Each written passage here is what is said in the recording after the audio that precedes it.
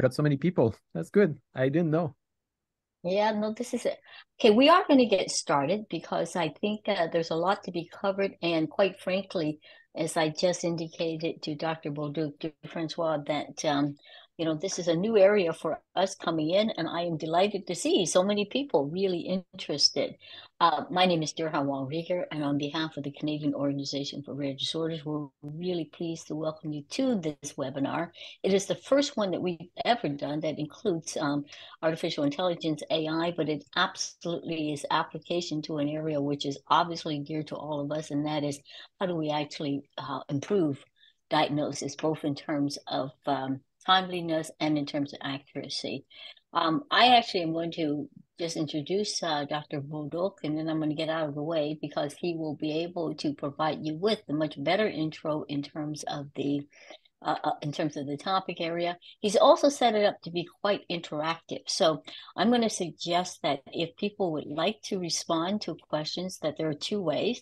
You may definitely raise your hand. It may be difficult though because there's so many people on for us to be able to actually see everyone's hand. So I'm going to play a little bit of a role for Francois by letting him know kind of whose hands might be up. So I'll kind of shepherd it a little bit.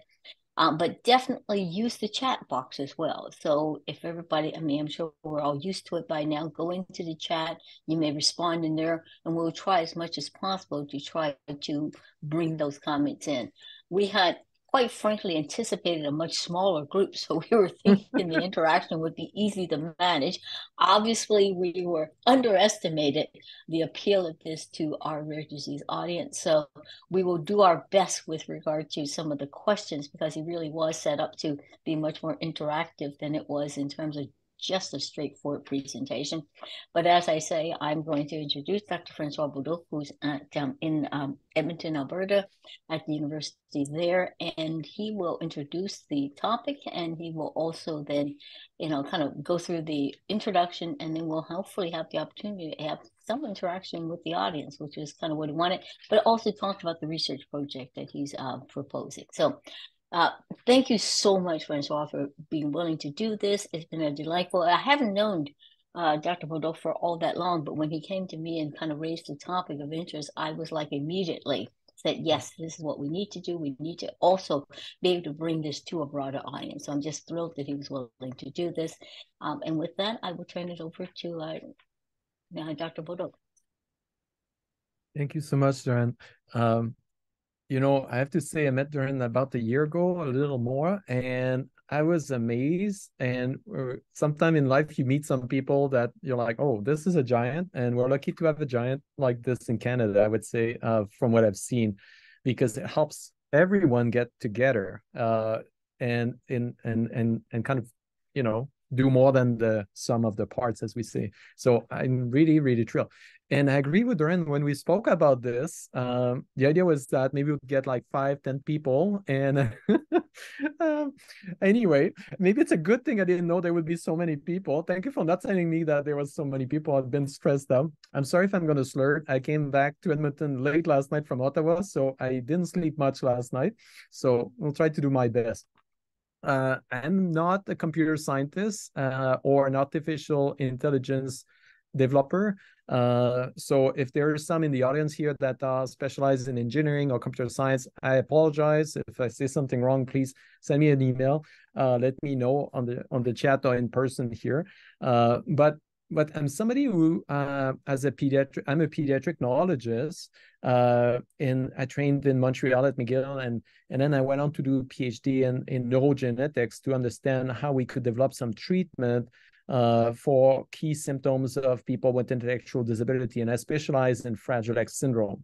Now, when I moved to Edmonton 15 years ago now, the goal was to try to understand better not only Fragile X but also other rare condition that leads to intellectual disability, autism, developmental delay. So that's my area of interest. I've I had a chance to go to the symposia, to the meeting in Ottawa in March, I think, that was organized by CORD, and I saw so many people with different disorders, different issues, and I thought that was really, really interesting that to some degree, there's difference, but there's a lot of overlaps in the needs and what people are experiencing. So I'm going to show some slides, but I just wanted to say that our goal is try to talk a little bit about what we've been doing, but also like see what you guys think about it. That was the kind of main purpose of this webinar, is to see where are people at. And I think just the number of response, it tells me that this is something people are aware of, which I've seen with my own patient and the families, and also with the clinician that are using tools themselves. So yeah, so I'll get started. I'm just going to share the screen, if you bear with me here. So I'm going to do that here. So really the talk, it's not really a talk today. It's more like a short, a couple of slides to set up the stage for people that may not be up to speed with some of the concept, and just to kind of have some shared knowledge, and then to open it up to see what people think around the table, and in terms of like, how can we use AI? Should we use AI? What are the issues if we're using AI? So applying artificial intelligence to accelerate rare disease diagnosis. That's kind of the topic I wanted to touch on today. Now, first I need to thank Drain, as I mentioned, because for putting this together I've never seen a webinar put together so fast. So thank you. And I think the number of responses talks to the network and the strength of that network. I think that's very, very important going forward. So Drain shared with me a couple of slides around rare disorders and issues. So I kind of put that together here, and I want to go over that with you, and maybe just kind of use that to set up the stage. So there's different steps or failure point, I guess, in some cases where things may not work out for achieving a diagnosis. Now, I just want to say from the get-go that to me, diagnosis is not the final goal of this. Interventions are, and intervention, I think, are pharmacological, non-pharmacological. There's a lot of interventions. But the purpose of the short-term project we're working on is really to try to see how can we move the needle in terms of achieving diagnosis more accurately and more quickly. And who are the potential players in that? So I kind of summarized it here with 3 types of players: the patient, and I would say in my case, families. We could replace that with individual with lived experience, I think, also. And then the health professionals, and I'm kind of inclusive there, like I don't mean just doctors, I mean doctors, nurses, allied health, social worker, and so on. And then the policymaker. And I kind of broke it down like that just to have like a systematic approach for each of these stages. And this is, like I said, largely inspired from documentation that Drain shared with me. So one of the things that I want to do with AI is, I guess, address a problem I've seen in my clinic, which is probably downstream of that path at the referral level, where people are looking for information, doing a lot of research, but don't necessarily know what to look for, and then don't know if they can trust the information. And in rare disorders, because there's not a lot of familiarity in the health professional side of things, there's always kind of a weird dynamic where you're doing research and kind of going to the physician as if you're going to the teacher with your kind of thesis, and you're not sure how that's going to be received. And so I've had some families who are actually afraid of showing me. So now I always talk, tell me what you find, we'll discuss it, we'll look at it. But I think there's like a little bit of communication issue there for sure. But if we look at the early stages, the pre-recognition, before you are clear that you've got something, there's issues that are reported as lack of information for patient, or ignoring the signs because you're worried you've got something serious. Health professionals deal with atypical signs, access to testing. And in terms of policy, I think there will be also access to testing and health awareness. So there's a lot of ways this can go wrong. The next step is detection. So once you've established more clearly some signs or you're experiencing some symptoms, you may not actually feel comfortable about having dismissed those signs. So you've got a headache for some times, but you kind of played it down, or you think your kid had some issues and you kind of attributed it to something else. So there's some guilt there. There's also some dissatisfaction, because if you've brought up those signs to your health professional on stage 1 and we're kind of dismissed, then you may feel like not able to trust that person anymore. And that's something I see a lot in the neurodevelopmental field, where kid has a language delay, and basically they're told, oh, he's just a late talker, and at the end, like, it reaches a point where everyone agrees, but so often the the patient or the families won't be like super comfortable following with that same family doctor pediatrician. Then brings in also the issue of you're looking for information as a family and you're facing misinformation. And so we're kind of, I think, sometimes easy to judge families doing Google searches. Some doctors will say, oh, you ask Dr. Google. But on the flip side, I was talking to a physician who reminded me that we use Google all the time as physician too. And we look at information. We have some ways of some backgrounds to assert if the information is from trusted source or not, so on. But we do the same. So I don't think we should be judgmental in terms of that, but we should understand there's the issue of misinformation that can be there, especially when there is, not a clear pathway of treatment, or if there's no proven treatment. So there's a lot of unproven treatment, which could be good or bad, depending on the situation. Then there's the issue of accessibility for health professionals. So people, based on the time where they live, they may not have access to the health professional. So they may not be able to kind of validate those concepts with them. And then the policy kind of guides about screening. You may need to be over this age to have this screening. Having a positive gene family history may not always qualify you for having the testing yourself if you're not, quote unquote, symptomatic. And sometimes the definition for symptomatic is not what you would think as a definition for symptomatic. So that's something that is kind of more at the system level, but is a big issue, I think, in testing families. So this was kind of something we were aware of for years, because in the clinic, I keep on repeating the same story and being surprised sometimes that people have not been tested for some tests, and then I realized it was not that straightforward. It was not always the doctor's fault. It was not the family's fault. It was kind of a combined issue. I did see a major improvement with the advent of people using Google and searching online. I did not see myself, like a lot of families, having a lot of, pursuing false treatment or, fake treatment and so on and so forth in my practice. But I'm aware this is something that can happen. I don't see everyone on the screen here. So if you have a question, maybe just use the raise the hand function. I think then you'll come up on my screen here. So the next step, after you've kind of realized there's something, you're looking for a diagnosis probably, or looking for information about it, is kind of bringing it up to your family doctor or your pediatrician, or depending on your age, like the people that are following you. And then often it leads to a referral, at least in our field, where a family physician won't feel necessarily comfortable knowing what to do. And that's a big issue I want to discuss maybe later, is how people feel about that. Should family doctors do more? Can they do more? And if we want them to do more, how do we think is the best approach to do that? Because I think there's some ways we could improve what can be done in frontline, but there are some big challenges, especially in the field of rare disorders, where a physician probably won't have learned about this in school, won't have seen a patient with it, and won't feel comfortable necessarily ordering tests, that they don't know how to interpret or don't know how to provide counseling for.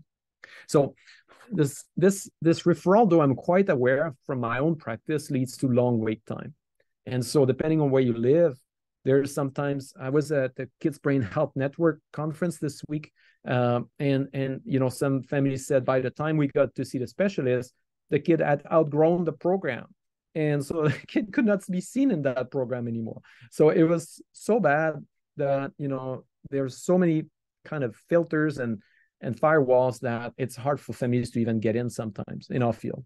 I think in some cases, though, the long wait time can mean progression of disease and unnecessary tests or unnecessary treatment or exposure to treatment with side effects that may not result in an improvement. And I've certainly seen that in my field, where people get an MRI because it's easy to get an MRI, but we all know that MRI is probably going to be normal, but the doctors or the family is worried about getting genetic testing.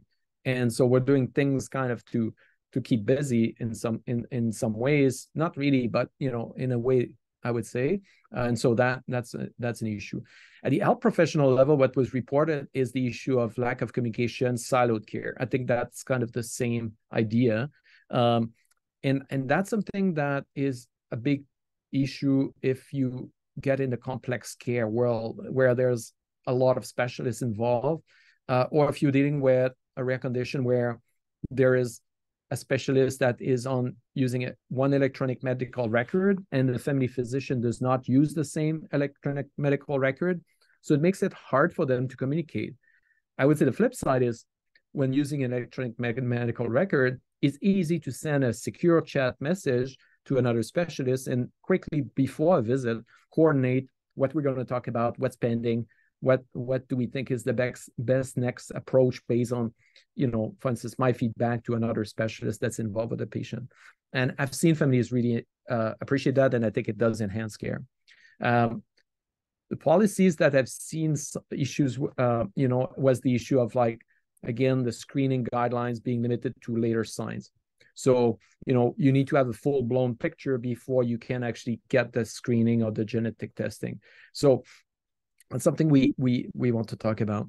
And then finally, when you get to the point of having a diagnosis, the issue of you've got this huge learning curve about, this diagnosis. You never knew about this before. You didn't train on that. Your family doctor may never have trained about it, may never have seen it either. And then you've got this very steep literacy or learning curve that you have to go through. So you have either too much or too little information. You do your own search, you don't know what to believe or not. So there's the issue of access, but trust and overload of information. And lack of ways sometimes to go and validate some questions or validate some ideas with the health professional. So I think those are the main kind of issues that, if I looked at the documentation on the path to diagnosis for rare disorders I've seen, and in blue, what I did is I put things that I think could be addressed or help with AI or ways to improve communication, exchange of information, sorry. So question I had for you maybe is, what are the barriers that you experience? This is from, again, like I said, my experience plus what I've seen through CORD, but, I don't know if anybody feels like talking, but what are the type of barriers? Is there some in there that you've seen more than others? Is there other barriers that are not on there? And then what do people think? Again, really impressed and mesmerized to see so many people here this morning. But what do you think AI could help with in that pathway, in that kind of journey? If you've found positive or things that were helpful for you. So I'm just going to open up quickly for the floor and then come back for some more slides after that.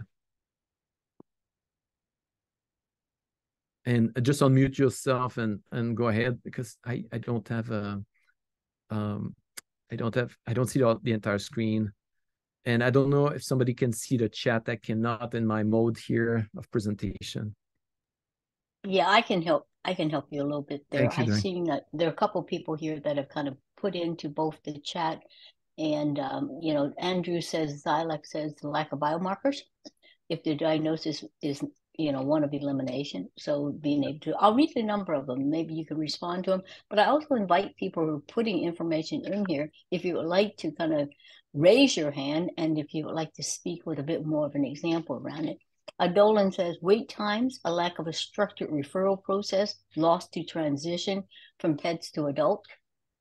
So if you've got a disease that's not necessarily one that is well recognized or, maybe diagnosed a little bit later in life, I think that's an issue. Trina says, I think AI could help speed up the process. For example, noticing a cluster of shared symptoms for action much more quickly. I think those are some of the comments. I don't know if you want to respond to those or whether or not any one of the people that kind of put in a message in there would like to expand on their comment.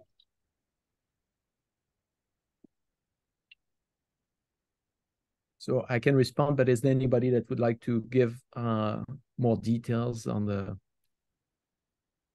if you want, go jump in. Sure, and it's Andy here. Sorry, working in ALS, obviously that's where my comment comes from. where it's in some cases as an ALS, it's a diagnosis of elimination. So there's not no test, genetic tests for the most part are not applicable, nor are blood tests or biomarkers not available. So it's really you have to get the patient to the clinical expert who knows how to diagnose through physical examination that poses a problem. And I think that's probably the case in other similar types of neurological conditions. Yeah, it's a good point. And one of the things I've been discussing with people in the field of AI and the people in the field of medicine, we also have interaction with people in the cardiology field for this project. You're exactly right. I think that is not always a test, or somebody talked about biomarkers that will basically nail the diagnosis.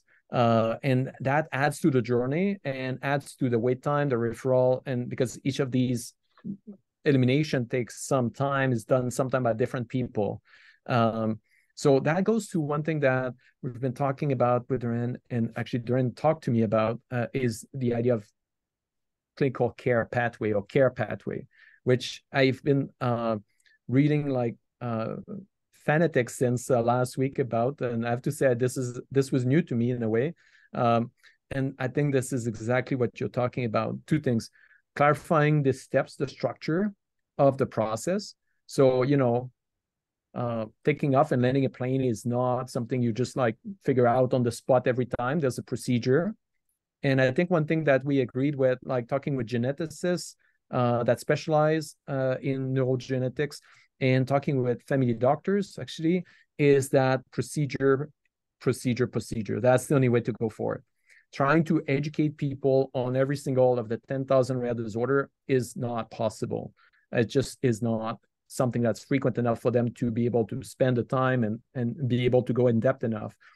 And what geneticists told me is the issue is that if we then open up like genetic testing to everyone, then there's a lot of patients getting genetic testing that won't need it or won't benefit from it, I guess you could say.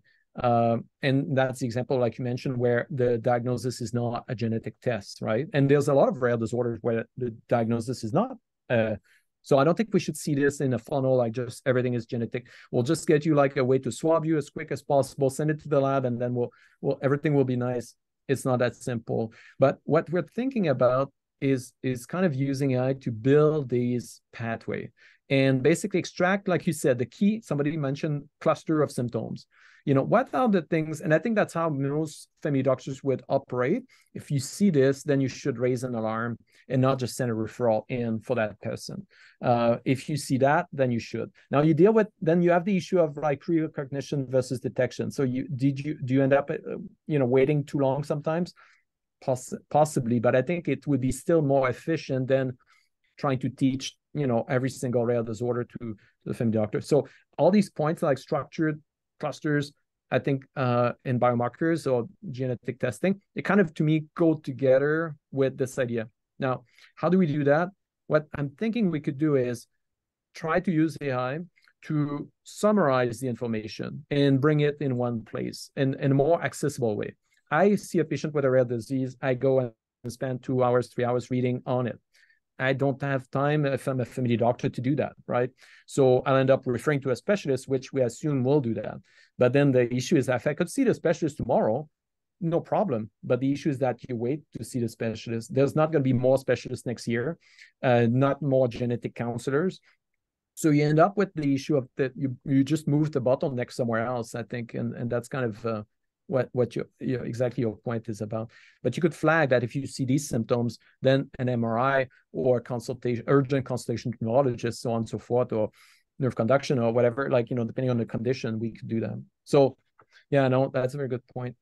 Thank you. Oh, I think what's was raised in there as well, and you can come back to it. There's a couple of hands up, so we want to give people a chance. But one of the things we heard recently, of course, is using AI to actually do the machine learning, right? So if we've got enough data from across enough patients, so think about ALS, as you say, if you could build a gigantic database that actually then begins to systematically organize the kinds of symptoms that patients with ALS experience, and the ones then that have led to a diagnosis, then it's possible, as you say, once you've got an individual, whether it's a patient or a healthcare professional, who could go into this structured database, put in those symptoms and then be able to extract, a possible diagnosis. But it's building that giant database to start with, which is why I think the real quest is how can we get more patients to actually be willing to have their information to go into these databases. So yeah, I agree. This is really important. The positive thing, though, I would say, is that there is already some data from hospital and clinics that can be used,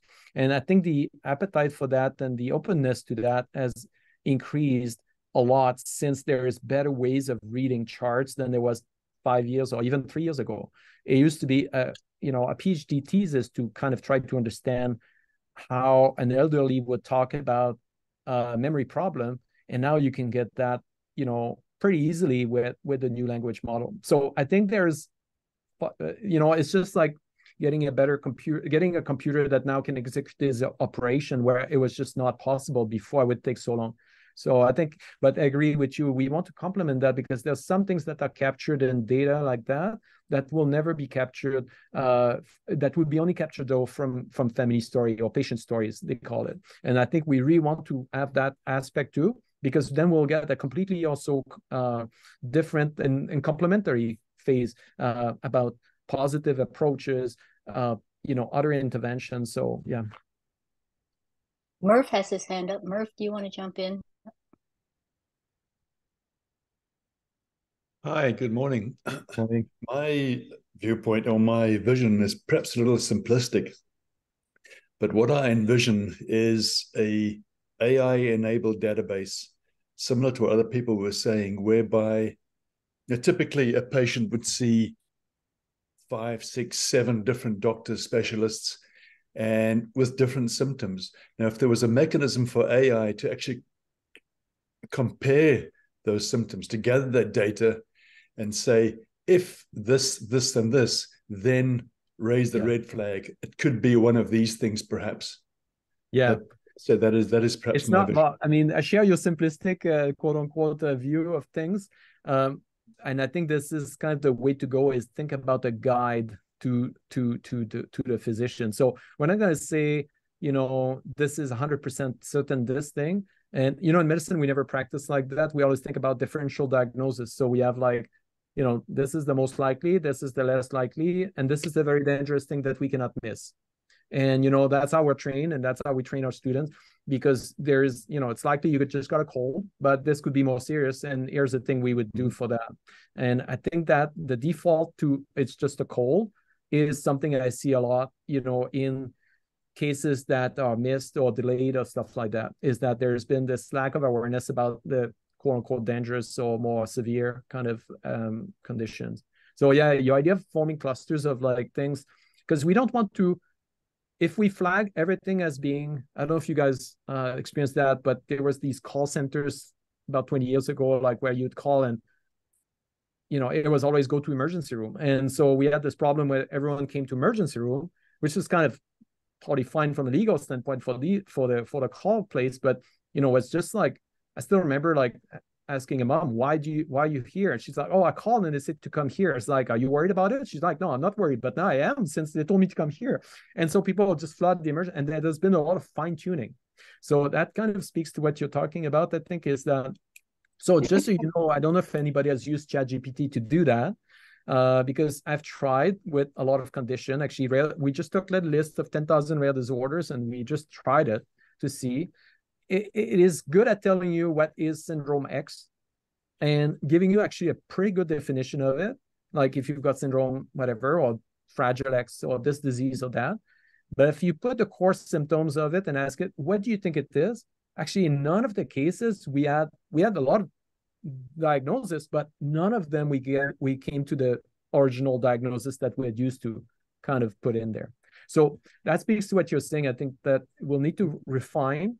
And that's also because I think part of it is that the training that's done for the public model is not focused on rare disease. It's everything and anything on the internet. So it goes from making a drink to cooking, I don't know, French Canadian food or something. So it is not specific to our field, but I think it has the potential to do that in benefit like a lot of people. Yeah, Bill has a hand up, and then we've got also a question that's in the chat that we want to raise. Bill, go ahead. Yes, actually, I'd like to follow up on that last point.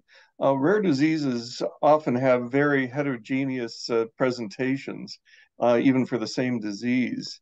Uh, how, and AI really depends on pattern matching. Yeah. How do you train AI models when you have such heterogeneous input? Somebody has to clean the material rather than just assume it can be scanned and put in. How do you see that working? So I had this very question to an expert from Toronto yesterday, actually, and he said you need to fine tune the model basically. And so if we're thinking about rare, but if you're thinking about ultra rare, you're not going to have like 50,000 pages on the internet to train on, right? So, and as you mentioned, and I don't think that's specific actually that to necessarily to rare disease. I think there's quote unquote other disorders where there's actually more variability than we thought. And so yeah, I think the idea I don't have an answer for that. I think that's a research question we're putting in our project too to see how we do that. One of the way it can be done, and people have been doing it, is to have experts in the loop. So experts with lived experience. So families to say, look, this is not true that you always need to have like, this issue.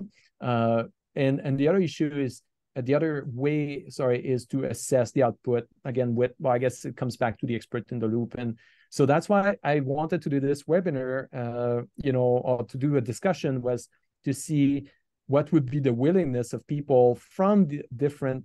See, I see AI not as a top down, but I think to some degree it needs to be a bottom up too. Like we will need to have good prediction or good recommendation.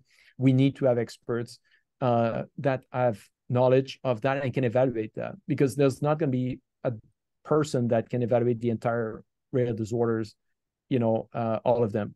And so, and the doctors will have one view of the world, and then the families will have another view of the world. A conference I was at this weekend, the family said, you've got textbook, we've got storybooks. And so I thought this was a great kind of catchphrase, because it kind of talks about the different experiences here. Like we view one. So the model needs to recognize that if it's going to be intended for what, quote unquote, end users that are professionals, but also families and patients, right? So you touch on a very important point. I don't have an answer about like how we're going to do it. I've got a couple of ideas of strategies, but yeah. So let me interrupt you again, because we've got a couple of related questions that are coming through the chat here. One is, obviously then it requires our having a rare disease registry so patient information can be collected, but also sort of some of the challenges around patient consent to have the registries used. Yeah. And also the notion is that obviously a Canadian registry for rare diseases is not terribly useful because we don't have enough patients. We're not going to have enough experience put into it. I mean, we may have some, but to really build, as you say, a robust database that will allow it to come to an accurate diagnosis, I think is challenging. And one here that says, Jane, if you don't mind, she wrote in there, she put her child symptoms into the ChatGPT. It came up with Angelman's, which was one of the first things BCCH ruled out in 2006 before they identified the actual, condition. So I think the challenge is having a big enough database, but also the importance of Canadian patients. Can we overcome the barrier of actually being able to have a Canadian database and then having that information be used and even uploaded into larger databases where they can actually both contribute and be, kind of retrieved? Yeah, I mean, I really like the example you gave. And I think that is part of the frustration that you experience clinically as a physician and also as a patient, is that you go through like, what's the most common thing? What's the next one and next one? And we are feeling in our head, we're going by elimination, but people feel you're just fishing and taking a very long time. And so it's a very different view of things when you're on one side and the other. And if the child is not doing well, that's even worse. If you think about it, like I've got some patients that have deteriorated in front of my eyes, while we were doing that elimination process. So this is not fun for, I would say, anybody, but completely different experience probably for each of us.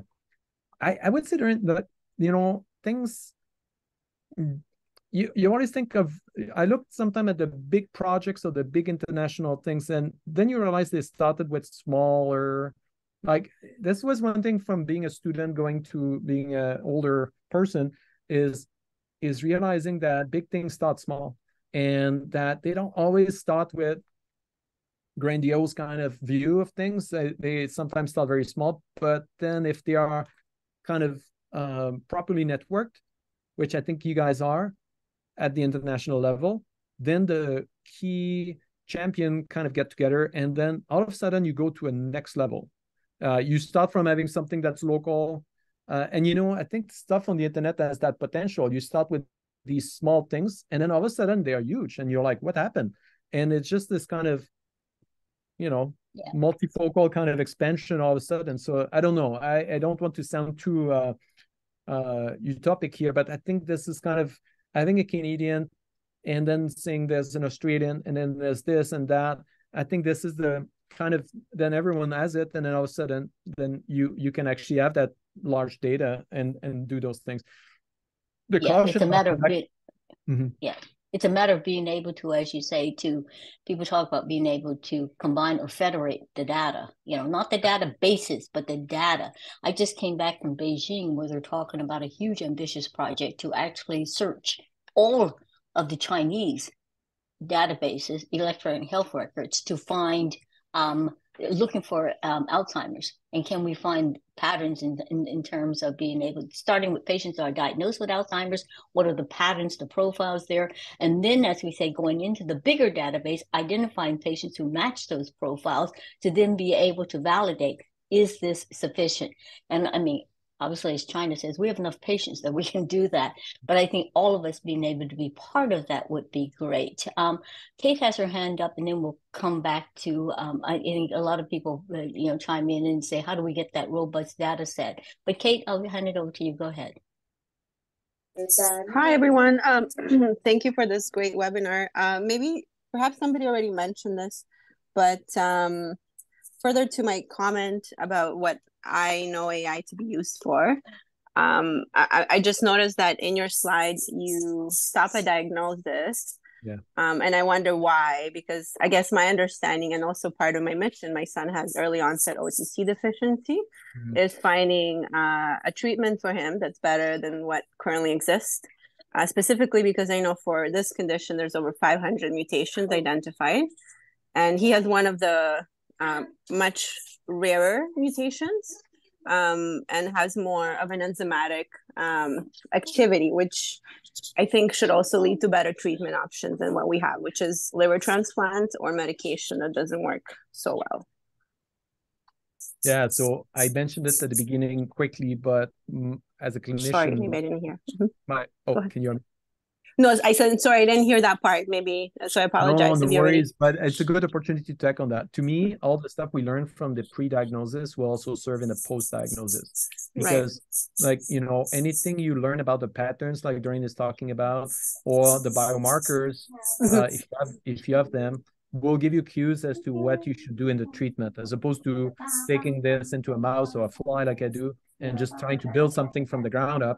We need to look at what people experience, and then deconstruct that or reverse engineer that to toward the treatment. I think we're going to get much higher yield treatment that way than create from scratch with a model. But the reason I made that slide this way was because I'll be very blunt. This was for a project that we're putting together, which expressly says, stop at diagnosis. And so that's why I stopped there. But I think you're completely right. And I think I've been debating with myself, should I still add the treatment piece? Because I think for me, that's the real, like I said at the beginning, the intervention is the goal. It's not the diagnosis. I mean, the diagnosis is important, but there's also some reason why I think the focus should be on the intervention. One of them being that there's so many diagnoses that have cross-diagnosis overlap that would benefit from a similar intervention.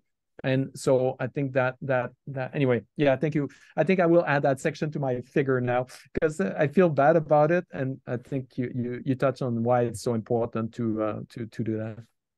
Thank you. And just quickly to add as well, sorry, it's just for not our specific case, like my son didn't even go through this like list, because he got so sick at day 4 of life and he was Yeah. misdiagnosed and then quickly had to be diagnosed. Otherwise, he wouldn't have made it. But Yeah. yeah. Yeah, So I that, think French.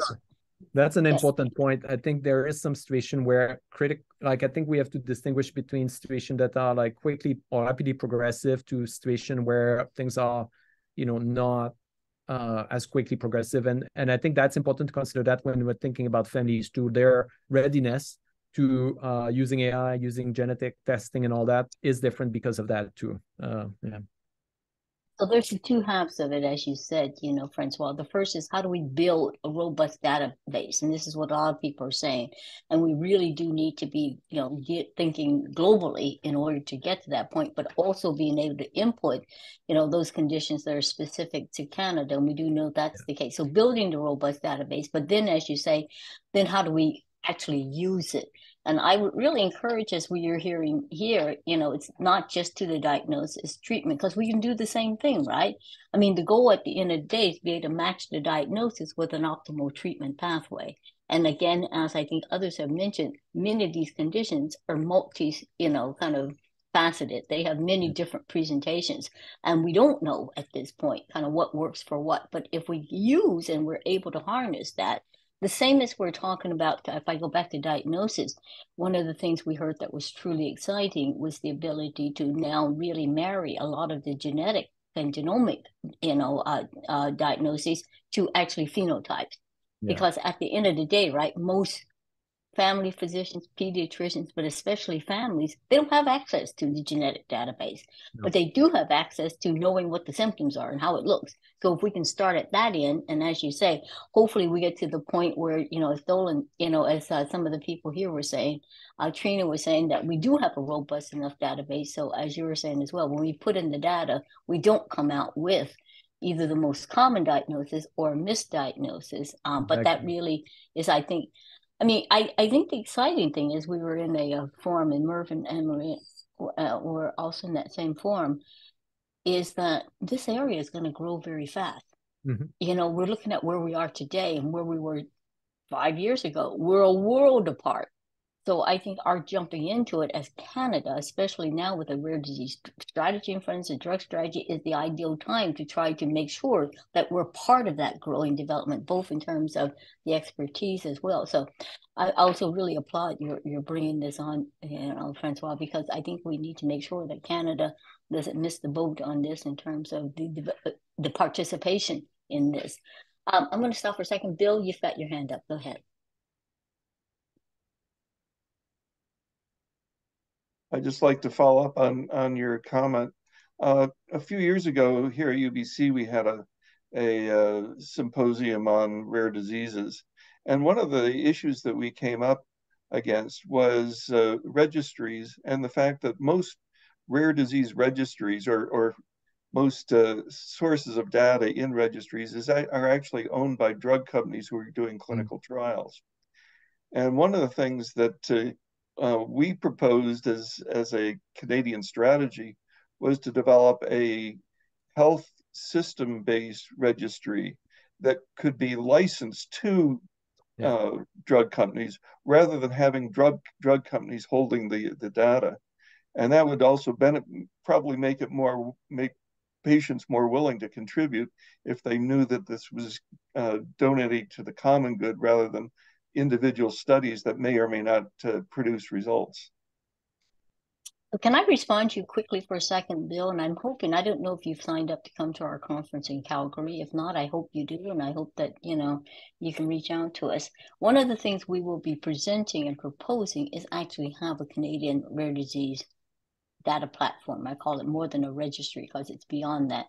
But the idea, as you say, is to provide opportunities. I mean, many diseases themselves have their own registries, but many that are smaller or diseases that are more rare, we need to provide the opportunity for them to also be able to start inputting their data. But there's all the issues around safety, security, and transportability, et cetera.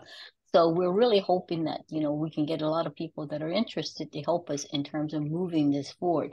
But we think certainly CORD, has an opportunity working with the clinicians and the clinical teams and the researchers to actually start to put this in place. So I'm really putting this out as an open invitation to people who are interested to come and join us. We're going to be presenting one model of a patient platform. And, there may be others there, but we need to, as you say, start to move in that direction where we can make sure that we're providing opportunities for patient data to be collected from Canada. And as Bill and others really know, having also a registry where we can offer, the right patients to clinical trials is a huge way of attracting clinical trials.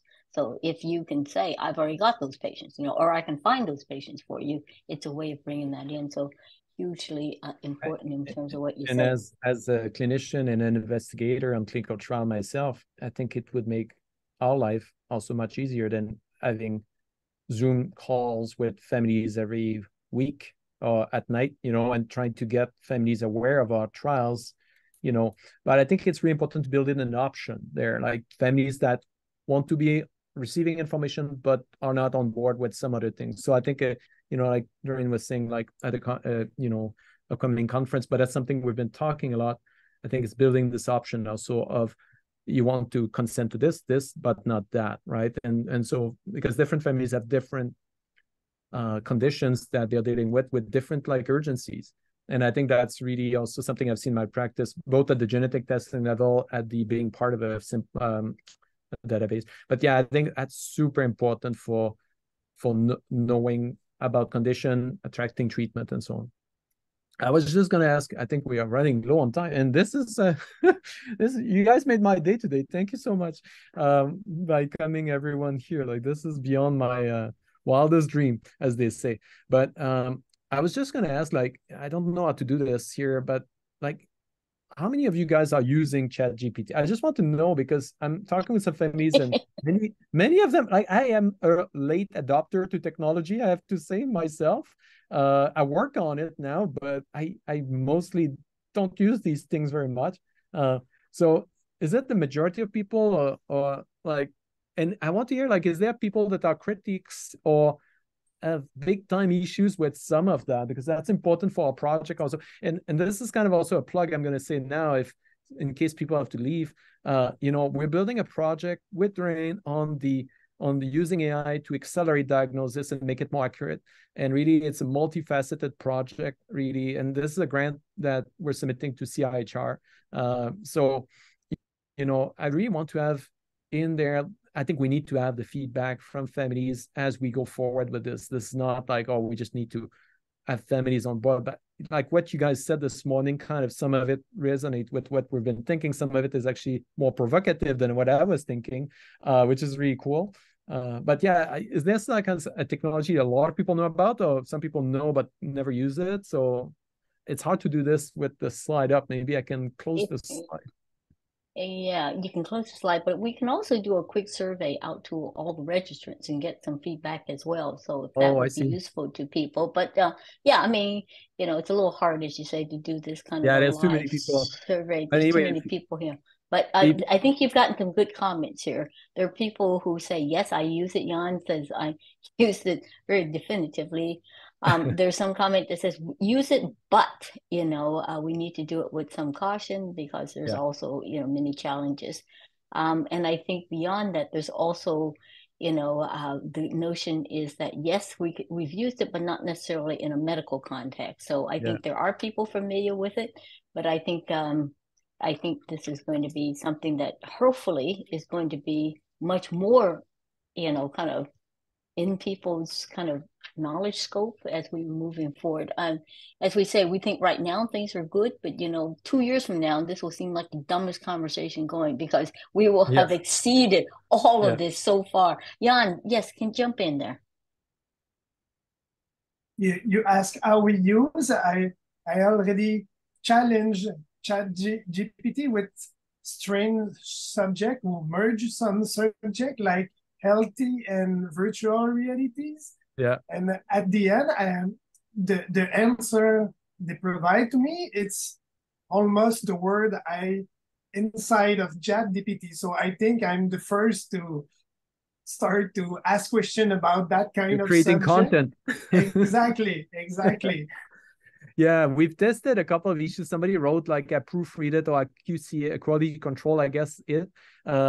There's the issue. I don't know if you're aware of like hallucination, they call it, or confabulation, which is the new term. So ChatGPT will make up stuff, will even create references or say about law cases that are completely made up, and will create people as sources that don't exist. And so I think this is something that we're aware, that's one of the issues.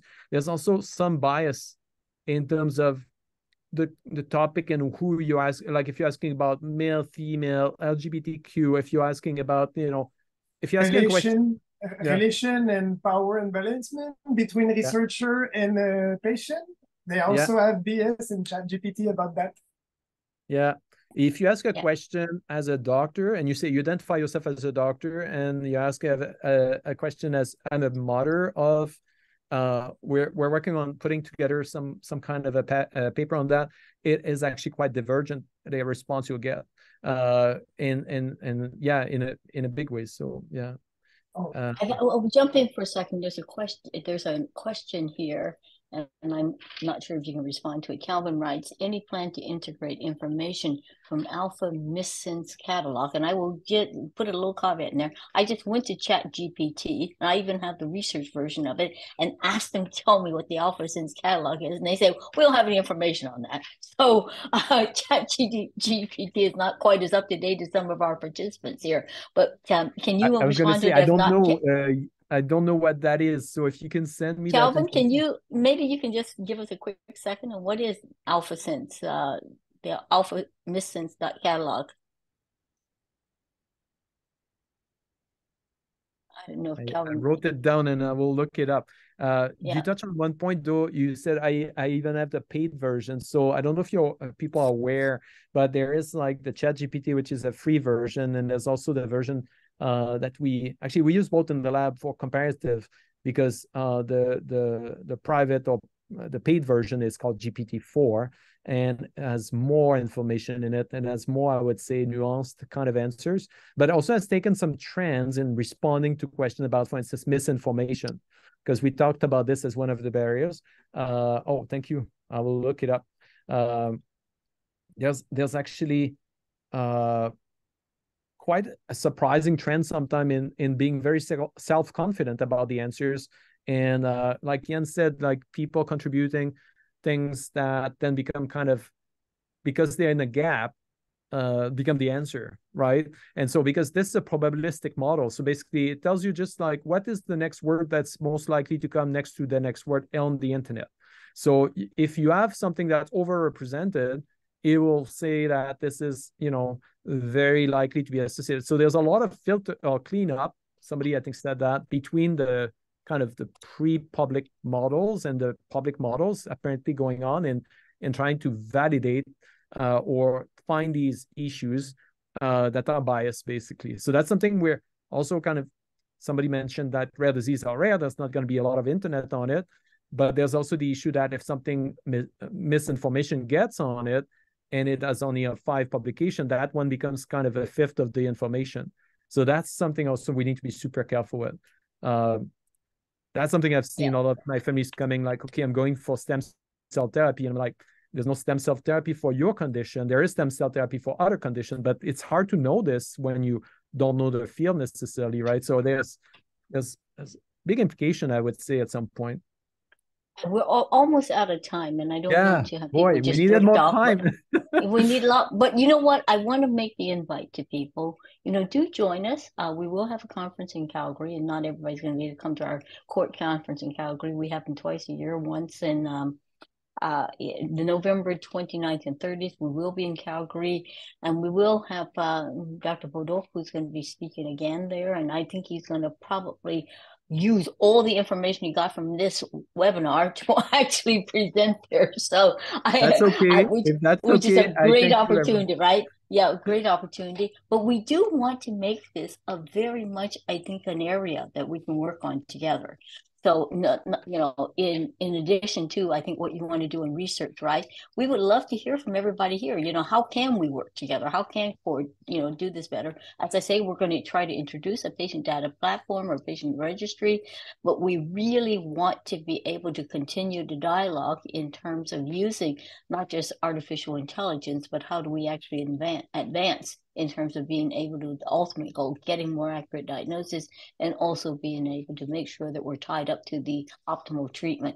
We are going to have a discussion at the conference on optimized patient care pathways, which I think is the second part of, as you're saying, getting to a diagnosis. The question then becomes, what's the optimal way of treating this? And some of this will come from, what we already know, but I can see in the future that can also be subject to the AI that we're talking about in terms of getting to a diagnosis. So I think we're all entering into a brave new field that is going to have a whole lot of misinformation and missteps in it, but at the end of the day, it's going to give us back a whole lot. So I just would like to maybe give you a chance, Francois, to just maybe wrap up, and then we'll, kind of talk about maybe the opportunity to have some future webinars. I think my wrap up is going to be thank you, everyone, for I'm touched. Actually, I didn't expect that. Maybe during but I didn't expect so many people, and the conversation, the comments, and people putting stuff in the chat. Yeah, this is beyond me. Thank you. And this is, as we say, hopefully just the beginning. I think that there's a lot of potential. There's a lot of issues we need to think about. We need to be involved, not to be just, I think we need part of the driving of this, not just be passenger and users. I think we could be part of the development. Canada is strong in AI, strong in rare disease. And I think we've got families and professionals working together. So I think all the ingredients are there to make use of that, actually, to our benefit and improve things. Like Durin said, there was a time where we would talk, oh, do you have a cell phone? And now this is kind of a, or like somebody told me, a telephone that takes pictures. We would not think about that now. So it's kind of nice. So yeah, thanks everyone. Thank you to everyone. And the webinar itself will be archived, so it will be available to look at. And hopefully many of these comments that are in this chat, I'm not sure how it works. Hopefully it can be captured as well. Yeah. We got some good references to the papers, etc. So we'll try to make sure that they're attached as part of the information. Many thanks, Francois, for taking the opportunity, taking the time to do this, and for really keeping it such a lively, interactive discussion. I had grave fears when I saw the numbers coming on that this was going to be something that was not at all going to be interactive, but I'm thrilled that people were really jumped in and provided a lot of information. So we're going to be able to move forward. Great reference here from, I just don't want to miss it, Michelle Long, about the Canadian Hemophilia Registry, which is the longest standing registry we have, and certainly some of the great work that's coming out of it. Calvin did provide the link to his paper, so we'll make sure we have that available to everybody. Thank you. And also, as you say, the Registry for Patients in Quebec is part of the Quebec Argument. So thanks to everybody, and we'll look forward to see you. And if you are interested in the conference in Calgary, check on our website, and and if you're part of our membership base, we will try to see if we can get you there. Thanks a lot. Thanks everyone. Have a great day. Thank you. Bye-bye.